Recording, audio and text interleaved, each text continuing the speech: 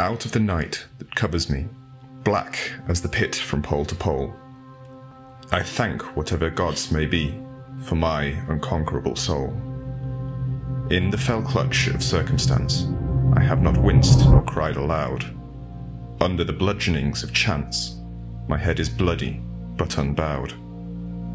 Beyond this place of wrath and tears looms but the horror of the shade, and yet the menace of the years finds and shall find me unafraid. It matters not how straight the aid, how charged with punishments the scroll. I am the master of my fate. I am the captain of my soul.